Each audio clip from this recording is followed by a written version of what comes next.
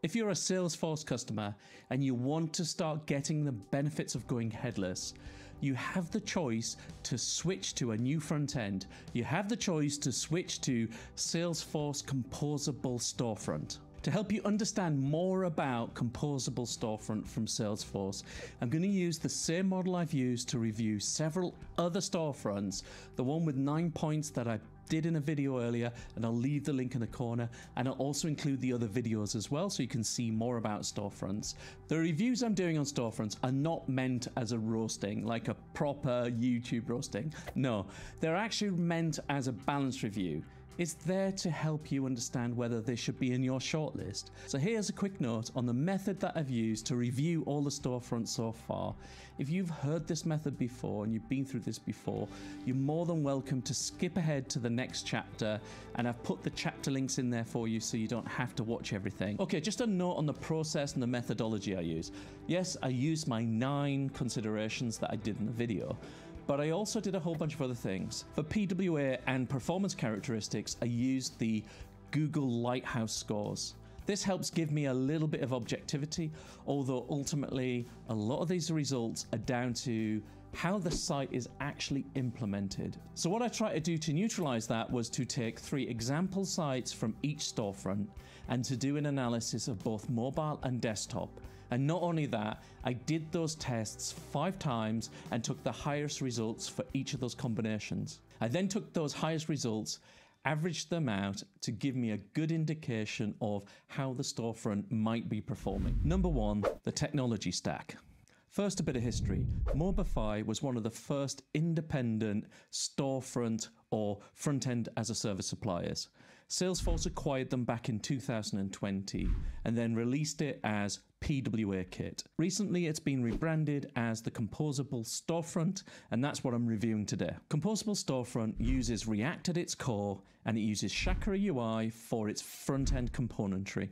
What makes it stand out is it doesn't use Next.js for things like server-side rendering or some of the advanced PWA features. It actually has its own SDK. It has its own implementation. That might be difficult for some of you who have developers who specialize in Next.js or want to take advantage of Next.js features. But I guess it does limit the exposure for these core components from a security standpoint. Number 2, how open is the tech platform? Although big parts of the platform are based on open technologies and generic technology like React, it is limited to Salesforce implementations only. What this means is that if you do have multiple sites on different vendor technologies, you're going to have to find an alternative storefront for those technologies because you can't share it across both. However, you could spend a bit more time in the application architecture and build out more layers of separation and maybe build some components that developers can share across different platforms. Number 3, how many PWA characteristics does the storefront support? As I said earlier, I'm going to use Google Lighthouse and conduct a number of tests for mobile and desktop and take the averages of all of the tests that I'm going to do to work out how well it supports these characteristics. Composable Storefront had good results for SEO with an average of 81 and very high results for best practices with an average score of 94. It's also pretty good at accessibility with an average score of 80. But the mobile performance is a little bit disappointing with an average score of 41. However, the desktop performance is pretty good. It's reaching 74. The caveat on these scores is that there is a dependency on how well the developers have implemented the storefront. Also, sites running the Composable Storefront are running at least twice the speed of other Commerce Cloud implementations. Number 4, rendering implementation.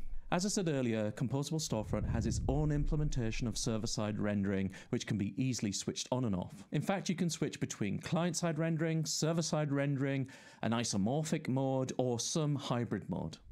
Number 5, how flexible is the user experience? Composable Storefront comes with a Chakra UI implementation. Chakra UI is a simple, modular, accessible, open source component library for React. Although it's not a fully fledged design system, it does have all the base components that you need to build any application. For most of you out there, you will not want to go to the huge effort to build an entire e-commerce site from a set of base components. What you want is an accelerator or a starting site, a demo site that you can iterate from and customize. And that's where the Salesforce SI community come in. There's a growing number of partners building accelerators for Composable Storefront with a set of out-of-the-box integrations into lots of headless systems like Search, for instance Algolia, or headless CMS like Ampliance. Number 6, how is the storefront deployed and hosted?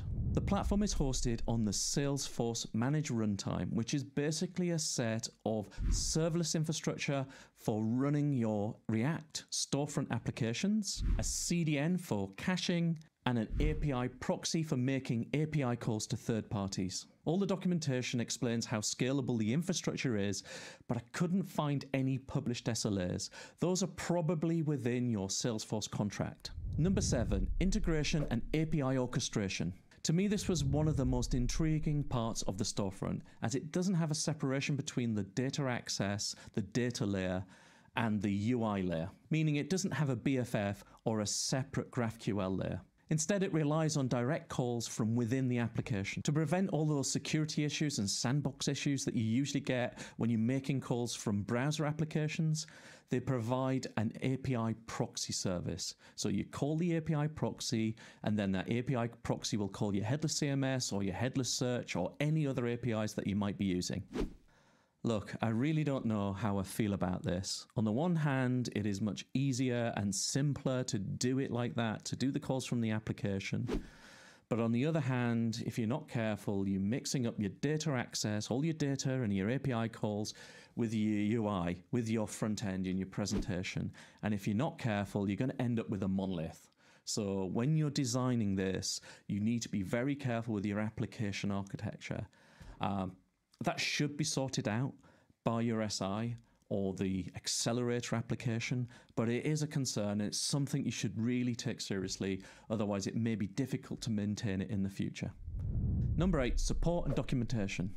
The great thing is you can continue to use all the same support arrangements that you have with Salesforce with the Composable Storefront. The documentation is fairly light, but there are getting started guides. You get full access to lots of GitHub repos. And you also get full access, obviously, to the Chakra UI documentation, which is pretty detailed. Number 9, ecosystem. One of the fantastic benefits of Salesforce Commerce Cloud is the extensive SI community. But you've got to be careful because not all of them are currently enabled to do Composable Storefront or have the level of React skills necessary. It's best to do a bit of research and check to see if they have an accelerator or a demo site using the Composable Storefront out of the box and ready to go. Composable Storefront should only be used if you're an existing Salesforce customer or deciding to move to Salesforce Commerce Cloud. It's an easy way in which you can move to a headless architecture, start benefiting from headless architecture while remaining on Salesforce. Salesforce customers will basically gain far more agility in building their customer experiences and start to benefit from best-of-breed suppliers like content management, asset management, personalization, and search. This is particularly great if you're already using these suppliers to deliver services across different parts of your existing customer experiences. If you've used Commerce Cloud before, you know that the fact that Salesforce is going to be maintaining the integration of the APIs with Commerce Cloud is a real benefit, and you know that it's going to support all of the new versions going forward. Although the Web Vitals that came out of Google Lighthouse, particularly around mobile performance, could be improved, Composable Storefront does actually perform double the speed of an existing Commerce Cloud implementation. The best advice I can give you if you do go down a Composable Storefront front-end route is to spend some time choosing the SI, because ultimately that's where the rubber hits the road, because they will be delivering the accelerator, the site out of the box. They will be delivering the out-of-the-box integrations with other third-party components and other headless systems and best-of-breed suppliers. So that's it for Composable Storefront, and the next review will be coming very soon. So if you haven't subscribed already, it'd be worth subscribing right now. And if you don't want to miss the next review, don't forget to press that bell button. And one more thing, if you did like this video, please press that like button so this video can be shared with many others and they can also benefit from this review. But for now, it's time to say thank you, goodbye, and I'll see you next time.